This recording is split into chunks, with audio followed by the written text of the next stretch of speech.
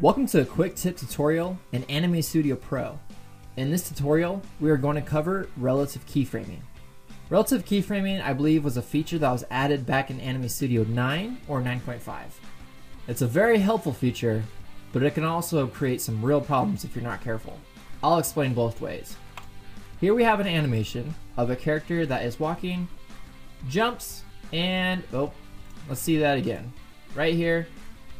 Nope, not quite making that box. Well, what we can do with relative keyframing, well, before relative keyframing I should say, technically what you'd have to do is you'd have to go through every single keyframe on this horizontal movement here. So let's say right here, move that up. Oh shoot, yep, I gotta move that. Make sure that lines up, okay. Yeah, as you can see, pretty time consuming process. Even right here, he's just standing still. Nope, I wanna make him move up there. Yeah, that can create some pretty big problems. Well, when relative keyframing was introduced, that pretty much solved all those problems there. If I go into my horizontal movement that I have here, and I click relative keyframing, select the channel so that all the keyframes in this channel are highlighted, all I have to do, go to my layer transform tool, click, hold shift, and just drag everything up. Watch what happens when I release my mouse. All the keyframes moved up, and that is relative keyframing. So now when I push play, jumps over the box, perfect. Now something that can be a pitfall when using relative keyframing is not knowing that you have it checked, and say you have these two accidentally highlighted, but you're coming over here to this spot right here, you're saying, okay, right here I want him to land just a little bit further away from the box, so let me just drag these over. Well, as you saw here, relative keyframing is still selected, so let's see what happens when I push play. Uh-oh, what the heck? I wasn't messing with that. He's moving. Why is he in the middle of the box?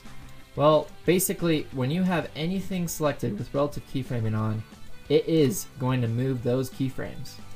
So anywhere that these two keyframes are selected, whoa, look at that impossible jump.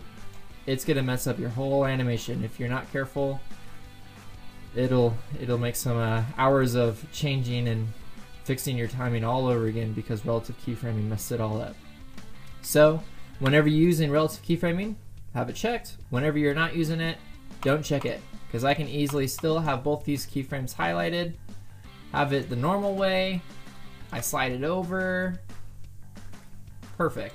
Works just the same without relative keyframing. These can even be highlighted, won't affect those.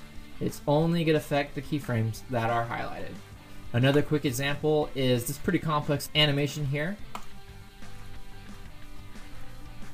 Have this lady in her car pulling up. Well, actually, you know what? I didn't want her to be in a hover car. I just was too lazy and didn't want to animate the wheels, but oh man, I created this whole animation. It's super complex. How the heck do I fix this so that it doesn't look like she's in some sort of hover car? Well, same thing. Go to your channel, highlight all the layers, select your transform layer tool, go to the car, which is my movement layer here, and hold shift and click down. So right about there, that looks pretty good. Oh, what happened? Forgot to click my relative keyframing. So not a big deal. But as you can see here, it moved everything in the draw, but everything else here in the normal past frame 1 and on is still gonna have this high keyframing layer right there. So I'm gonna just go ahead and drag all that down. As you can see, dragged all my other keyframes down. Perfect. Now we don't even know she's in a hover car. This has been a quick tip for relative keyframing. There's many other different ways that you can use it. Be sure to like and subscribe, and stick around for the next quick tips.